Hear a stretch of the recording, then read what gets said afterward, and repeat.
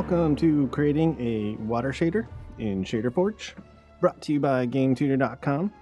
In this course, we are going to go through the process of creating this water shader that you see here. Now, this isn't the most advanced water shader in the world, but it includes all the techniques that most water shaders use, most notably the depth blending. So basically, we can blend objects in and out of the water as they go and recede into the depths.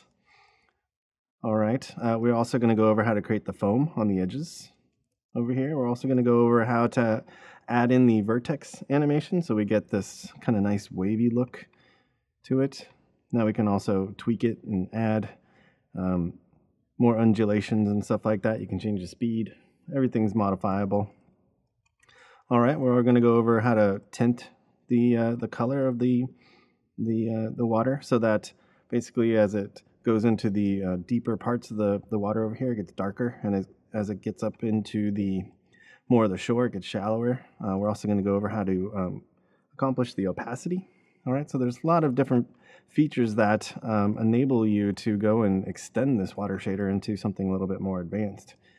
This actually works pretty well as a good mobile water shader.